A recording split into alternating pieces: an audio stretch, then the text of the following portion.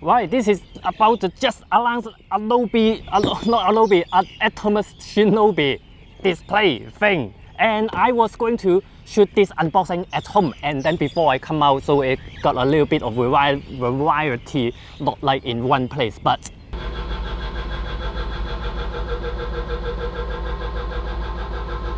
yeah, so much for living in countryside. So now I have to come out to the countryside to shoot everything in one place. So yeah, but alright, so this Atomos Shinobi is Atomos first display only display, because if you haven't heard of that, Atomos famously make recorder. So now this is not just a display, because at the back there is a SSD, pretty expensive SSD, because this is a Ninja V.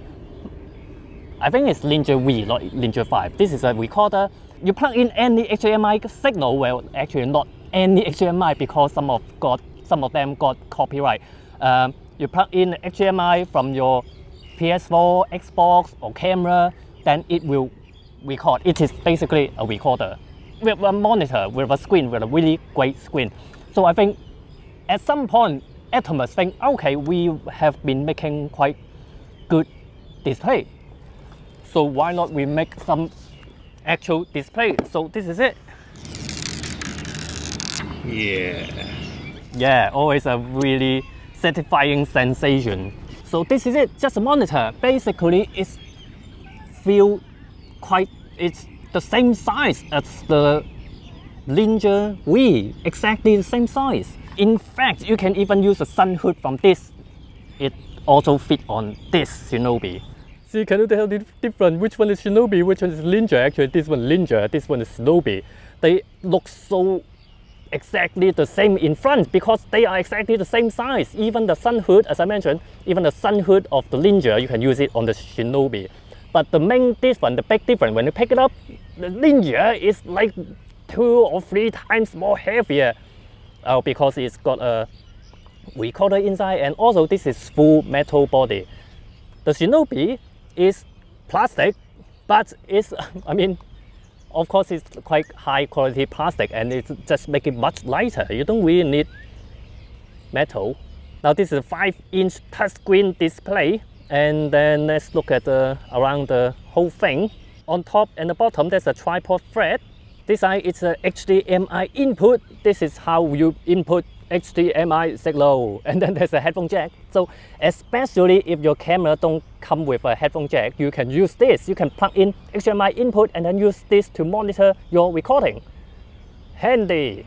On this side there's a SD card, but don't be too excited about it. It is not for recording your footage. This is for loading LUTs and firmware updates. And then there's a remote port for remote. And then if you got a calculator thing, not calculator, calibration thing, you can calibrate the monitor with this port. At the back it's really simple. Just a slot for your battery and then a on-off button. That's it.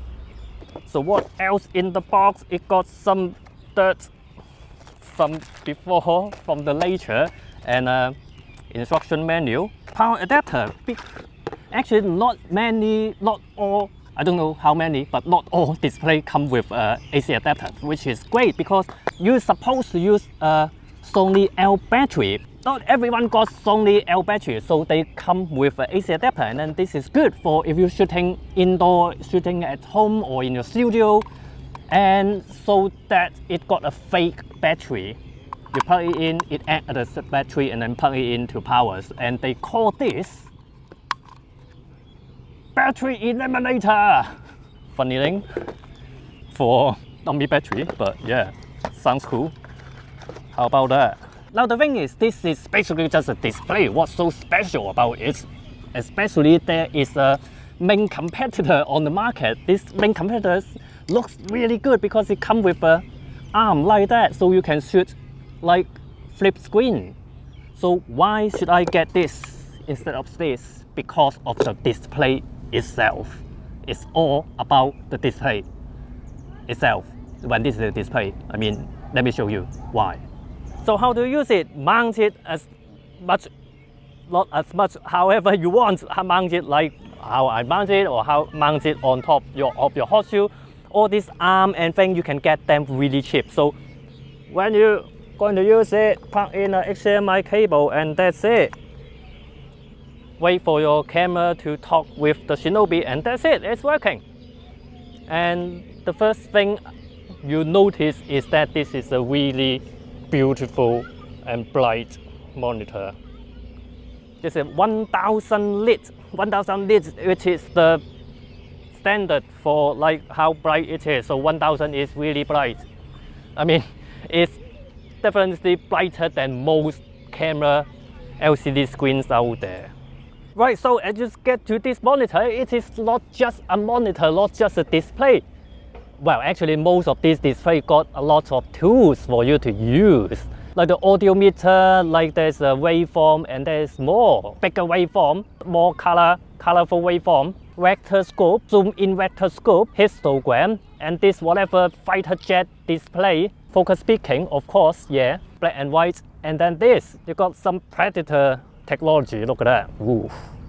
Oh, overexposed, yeah, of course, you can customize it. And you got false color. False color is also that kind of, this is very much predator technology. This is to see which part is overexposed, this and that. Blue channel, this is to check out noise level, and then 1:1. And you got 2 times zoom in. You got different crop, different safety channel, and then anamorphic support thing if you're shooting some short film or something like that. Now, as I mentioned, why do you want to get this is because of the display, because I haven't told you this is an HDR display, and what can you do with HDR display, which is shooting HDR obviously, because this Panasonic S1 you can shoot HLG, which is the hybrid log gamma thing, which is HDR thing. The thing is, this is not an HDR display, so when you switch to shoot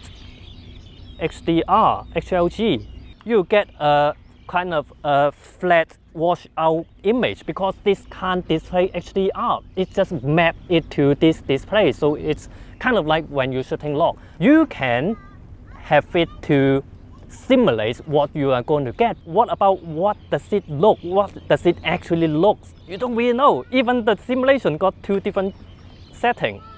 So you need a HDR monitor. What you need to do is 1, 2, done. That's it. This is HDR. This is all the 10 or 15 or stops of exposure right there. Right there. No more guessing. Now I have to use my Sony A7 S2 to demonstrate log shooting, because my Panasonic S1 is still a prototype, and then the V-Log haven't available yet, because later you have to pay to unlock the V-Log. Unlock the V-Log, yeah. So no V-Log yet. I have to use this to demonstrate S-Log. What you need to do is set it up. You have to turn on the camera input thing, the camera output thing, the output from the camera. After that, you got more function here. You can show it as native, which is a washed out image, or Red 709. There you go. So other than using waveform, you can actually look at the screen to see what you are going to get. This is closer to what you should get, and also you can use log to shoot HDR, because it can show you what it will be like in HDR monitor. You can actually see what it will be like on the HDR TV. Isn't it nice?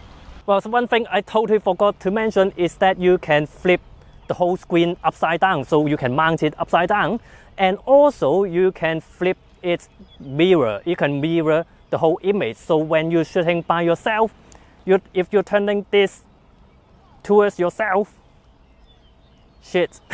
you can flip the image so that when you put out your right hand, it will appear on the right side of the screen, not like on the left side of the screen, if you get what I mean. Yeah.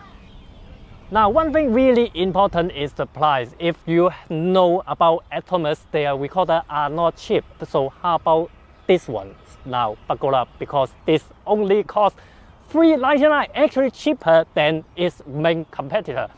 The main competitor maybe got an arm or something like that, but this costs less, and then this is actually a HDR monitor. Now maybe you don't shoot HDR for now, but later maybe you need to shoot HDR.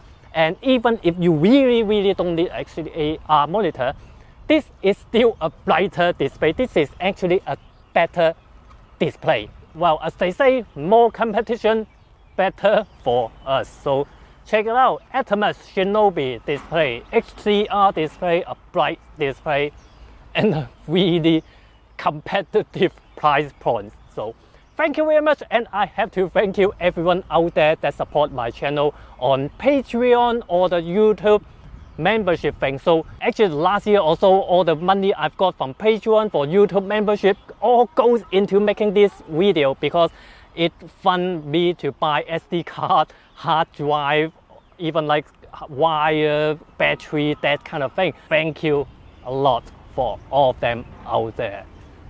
So check it out, Atomos Shinobi, and check it out, Lock, help me with Patreon or YouTube membership. Just click the subscribe button, that's a join button, or check out Patreon.